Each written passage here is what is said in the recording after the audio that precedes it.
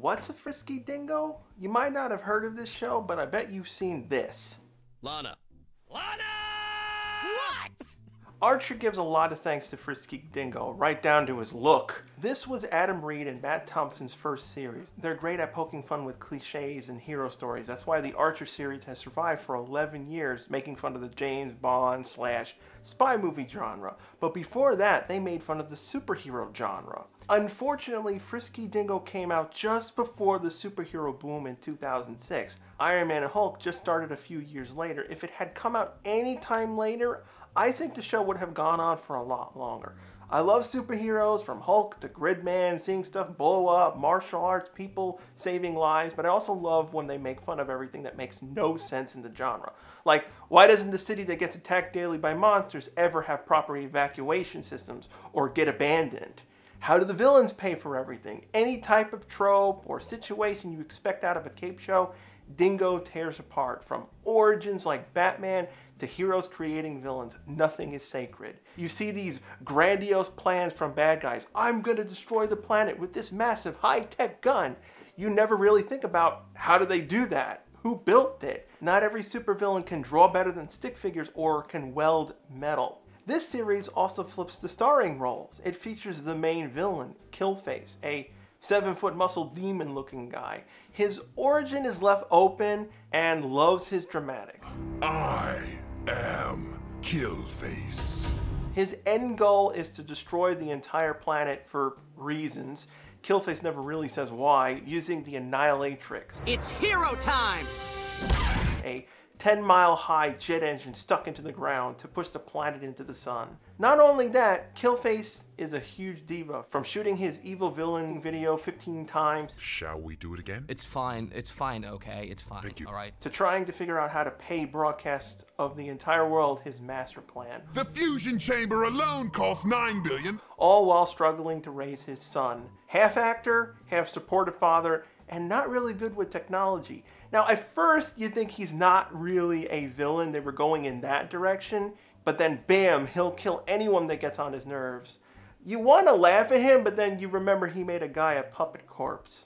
Now, I gotta say, Killface is the most sane character in the series. Honestly, sometimes I can't even call him the villain with how some of the other characters end up.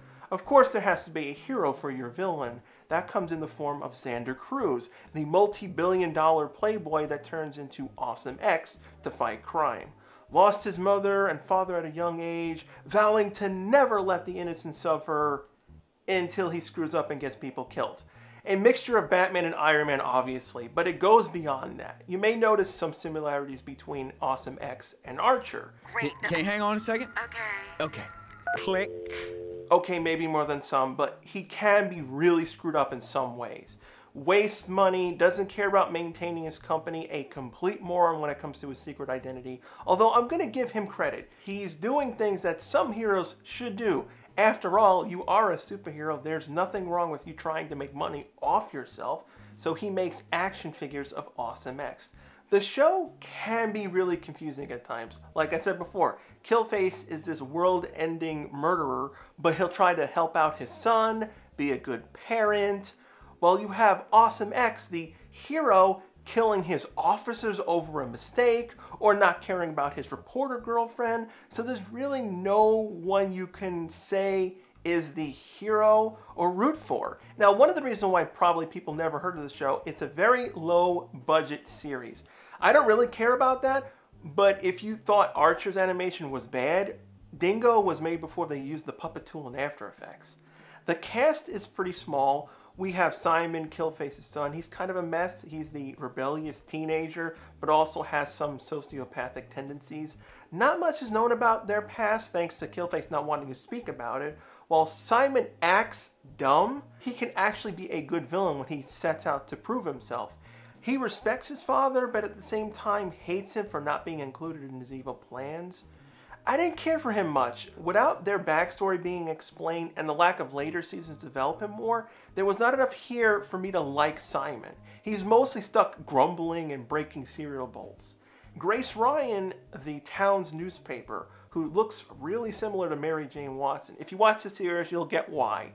She has a crap relationship with Cruz. Now, some of the blame does go to her. She is beyond obsessed with him. When did you freeze my sperm? Oh, I always do that. Calling him every time she finishes a report, wanting to go out all the time. You can see the relationship is not good, but Cruz, being the dick he is, doesn't break it off, and rather just have sex with a hooker. Cruz will play with everyone just to get out of a problem, even down to his team, the Exticles. They're basically a big stormtrooper joke.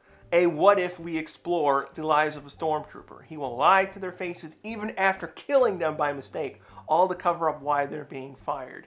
You start feeling bad for all the characters around Awesome X and Killface. They all turn into murderous evil people because they're just treated that badly. Ultimately, Awesome X gets what he wants, new villains to stop and make merch on. And Killface is used by everyone, he gets insulted all over the place, where it all culminates at the launching of his death rocket.